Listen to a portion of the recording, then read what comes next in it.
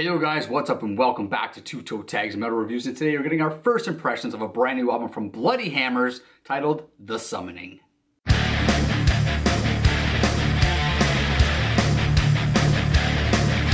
Bloody Hammers is one of those bands that's very new to both of us. They've been around for a bit, they have a few albums under their belt, but this is one of those things where I was just on YouTube one day and I see this thumbnail and it catches my attention and I'm just like, what's that? So I click on it and it's their single, Let the Sleeping Corpses Lie. That's it, Let the Sleeping Corpses Lie. So the song plays and I was like, whoa, I dig this. Sent him the link, he dig it too. You know, not as much as I was kind of drooling over it, but yeah. Then I checked out one of the older albums of theirs and I was getting into it a lot more, thinking like, wow, these guys are really cool. And then I checked out Let the Sleeping Corpses Lie again and I'm like, you know what? Yeah, this is pretty neat. Yeah, I checked out a bunch of their older stuff as well, and it was kind of hit and miss for me, to be honest. There was a lot of good stuff, a lot of stuff that I was kind of like, man, whatever. But this is kind of like, it's the lighter side of metal. This is kind of Black Sabbath-y, Ghosts type of metal, you know, clean vocal, but it's still very deep in the macabre element, like as far as the imagery and the lyrics and stuff go. So we're gonna listen to the album for the first time in its entirety right now, and we'll be back in just a moment to give you guys our first impressions of The Summoning. Hey there guys, we're back. We just finished listening to The Summoning in its entirety, and I gotta say that on our first impressions, I was very impressed with this album. I thought there was just so much to enjoy about it. There's so much personality to it, and the structure of the album is really, really good. It starts off with the first single they released, Let Sleeping Corpses Lie. Really love this song. It's what got me into this band. It's just very atmospheric, got cool riffs. It's similar to Ghost in its presentation, but the more I listen to this band, the less I hear that Ghost element. So I don't know, maybe I'm just going crazy or something like that, but for some reason that song, I hear Ghost in there, I hear Black Sabbath, which Ghost also reminds me of Black Sabbath, but enough about that. Now the Screaming starts as the next song. They also released that as a single, I'm pretty sure, because I do remember hearing it prior to this album. Again, cool melodic grooves, catchy choruses. This album is just loaded with stuff like that. You got some cool synth here and there. The drummer's really busy, doing a lot of cool stuff with his feet. Really cool drum rolls. He likes to play on the floor toms and really deep sounding. I love that. It takes you a bit on a roller coaster right in the middle of the album. And I'm gonna let you take over in a second here because this is a song that you said you liked. The Beast is Coming Out, track number 5, right in the middle of the album. This is a part of the album where it really like slows down, mellows out, kind of gives you a little bit of a break from the action. That was a low part of the album for me as far as scoring my songs go, only because it just seemed a little boring. There wasn't much happening, but I do appreciate the placement of the song, and it's one of those things where, you know, they put it in the middle of the album for a reason, because you got a lot of energy at the beginning, you got all that energy at the end, and that song is the break point, right? Which a lot of albums we notice have. So I think that was very conveniently put there, but I think the first half of the album is super strong, the second half of the album is super strong, that's just right in the middle. But yeah, if you want to just take over with that, because you said The Beast is Coming Out was one of your highest rated songs. Yeah, honestly, like, this whole album had a very consistent rating for me in terms of song by song. Like, it was, all the songs are really close to each other in terms of the rating, and they were overall good. Like, none of these songs are bad. Yep. If I were to say what my least favorite song is, it would probably be track number 6, Welcome to Darkness. While it's catchy like everything else, I'm not sure if I really love it. That's something that's gonna have to stand the test of time to see if it's gonna grow on me or not, but everything else I enjoyed off the first listen, but that one I wasn't so sure. But to comment on The Beast is Coming Out, I really like how this is a really calm song, a very open song, but it's also hard. It's gonna dig into you at the same time. And I think that's such a great blend of just opposite ends of the spectrum for energy and lack of energy.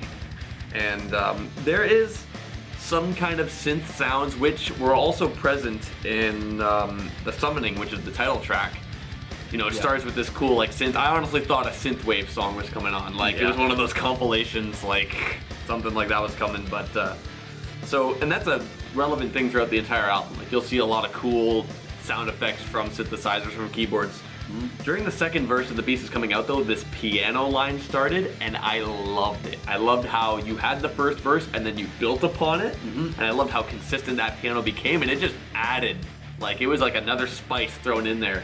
Yeah. Into the food, and it tasted really good. Yeah, one thing I want to mention too is The Beast Is Coming Out is a slower, much more mellowy kind of song, but it's not the only song like that. Track number 8, Condemned, The Prisoner, is also a lot less energetic, but I love this song because it had so much raw emotion in it. The singer, don't know his name, but I love this guy's voice. He's got a pretty unique voice, and he's just belting it out in this song. Like, it just sounded much more invested in this song emotionally than all the other tracks, and I got a lot of like, you get a little bit of like old country western type of vibes, or maybe like Johnny Cash Hurt, you know, which is a super popular song.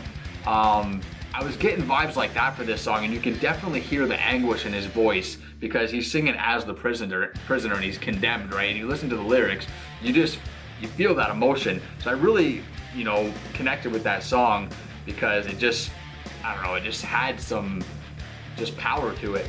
I also think like that song has a really good build up, and then it just breaks everything down, and it's a really good kind of dynamic. Right. So it does a good job at kind of telling the story musically, as well with the lyrics and the emotion. I also think this is a really good song for its placement on the album. It's kind of like the last, you know, dark point. If you think of it of a movie, it's like the second act low point, and then everything shoots right back up with tracks 9 and 10. Yeah, track 9, I don't know if any of you guys watching will know this song, Cocaine Cowgirl by Matt Mays and El Torpedo, which is a pretty popular song back in, I think, 2002 maybe, 2003, 2004, I don't know, somewhere around there. It was a song that you know, somebody showed that song to me one day, and I was like, wow, that's actually a really beautiful song, and it became one of my kind of classic favorites, and I throw it on every once in a while and reminisce and go, oh yeah, this is really cool. But track number 9, From Beyond the Grave, reminded me a lot of that song, and its presentation and its structure and its just overall appeal and sound. So it was kind of a cool little throwback for me in my own brain, just, you know, reminiscing like that. I mean, after we listened, like, for our first impression before we started talking, he put it on, just like to hear me compare, and I can totally see the comparison, like they are similar. It's like, this one is a bit of a, like, harder version. Yeah, it's definitely like, kind of like the dig up her bones kind of version, you know what I mean? Like, because we're obviously talking about, you know, a lot of ghoulish things on this album. That's their whole persona. But right after that, you got Unbreakable, which is the last track, which impressed me a lot because it's probably the highest energy track on the album. And I really love when bands go out with the biggest bang. Because a lot of the times, 9 times out of 10, you'll get bands that have the softest song at the end, or one of the softest songs on the end because they want to close on a nice swan song and just close it out peacefully. Yeah, these guys Not these guys. These guys said nope. They're kicking up the double bass. You got 16th notes on the double bass. You got just all kinds of crazy stuff. The bridge of the song was awesome. You got rad drum beats going on. Just, you know, awesome guitar riffing. It breaks right back into the chorus again before the end. It just had so much powerful energy, and just, it was fun and awesome. Honestly, I agree. Like, that song was totally awesome, and I love how they really went out with a big bang. And one note I wrote for this song that I think, like, stands for the whole album is that the drums are great. The drums are great. Throughout every single song, I found myself multiple times, oh, the drums are really good here. He did something interesting here. He's mixing up what he does, but he's also just doing cool things. And this whole album is just full of good, cool, and catchy riffs. Yeah, very busy, very creative. You know, I can probably just keep going on with adjectives talking about how cool this album really was. And it's not overly complex either. No, that's another thing. It's like, it's not extremely technical, but it's still busy. And it has depth to it. Yeah, it has depth to it, it's busy. And there's also, like, here's another element I'll throw at you guys. There was a few songs, like 2 in specific. Welcome to Darkness is one of them, and what was the other one? But I can't remember what's the other, oh yeah, The Summoning. Very 80s vibe-ish. Yeah. Especially with the synth. The synth definitely attributed to that, but they definitely sounded like something like circa 1980s, you know? And I was just definitely getting that feel from it, which is something that, A, is cool, and B, breaks it up from the rest of the album. It doesn't make every song kind of sound the same, even though they got a lot of the same elements.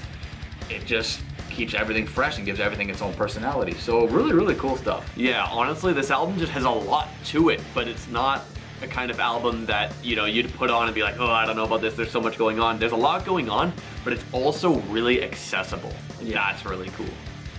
Yeah, so you know what? As you can see, we're both kind of pretty impressed off first impressions, but we're gonna have to see if this album stands the test of time, because we're gonna listen to it all week long, and we will be back next week with our full and final review of The Summoning by Bloody Hammer. So you guys check this album out, listen to it, let us know in the comments below what you guys think, if you agree with us or not. We want to know what your favorite tracks are, all that fun stuff. Like the video if you liked it, subscribe if you guys are new to the channel. I'm Vile Self. I'm TV Fish. We'll see you guys very soon on the next one. Later.